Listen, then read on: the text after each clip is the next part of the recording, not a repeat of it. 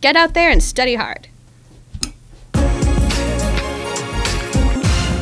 Hello, Hopkinton Middle School, and welcome to HMS Today. I'm your host, Paige Marshall, and today we are actually off this week, so today's show is coming to you from last week. I sure hope nothing major has happened recently. Well, let's get on with the show. First up, we spent some time with the yoga club. What do you do in yoga? So in yoga, we are uniting the brain, body, and breath. So in Yoga Club, we do mindful activities, we practice breathing, and then we practice and learn a lot of yoga poses. And every day we start off with sun salutations. Why do you like to do it? I like Yoga Club because you get to meet people from every grade, and it's really fun and active, and you feel really good afterwards. When is it often next? After April break on Thursdays from 2 to 3. Do you need to sign up?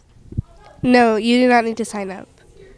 Yoga Club is in the fitness center, which is by the Brown Gym. Can I bring my own yoga mats?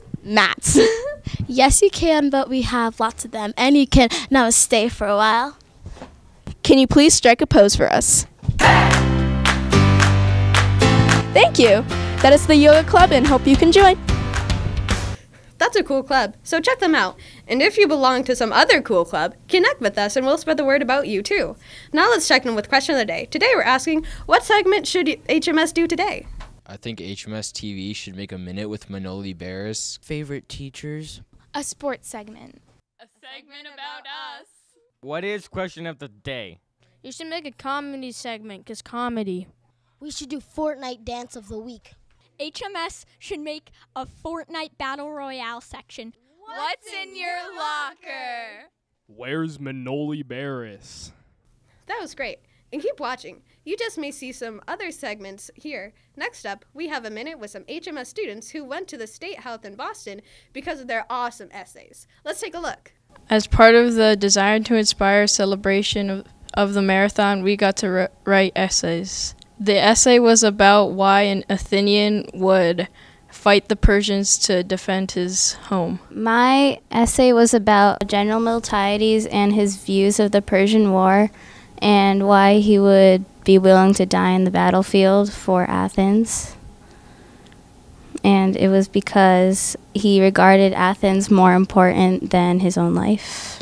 There were winners from Ashland and Boston Latin School, as well as winners from Hopkinton Middle School.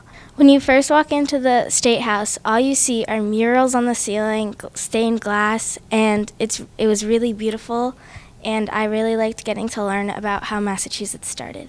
I really loved the Greek food there, and it was cool to see the Greek priests give the golden wreaths to the Boston Athletics Association so they could give it to the winners of the Boston Marathon. The 4 winning essays will be available on the HMS TV website.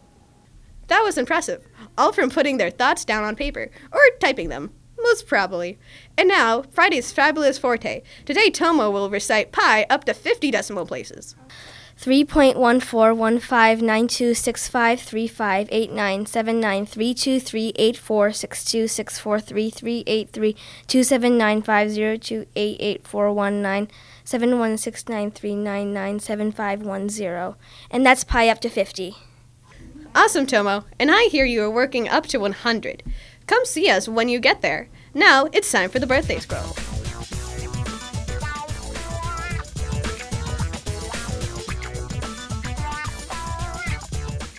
Happy birthday to you all. Finally, it's Have You Seen This time. This is a picture of something in the school. Have you seen this?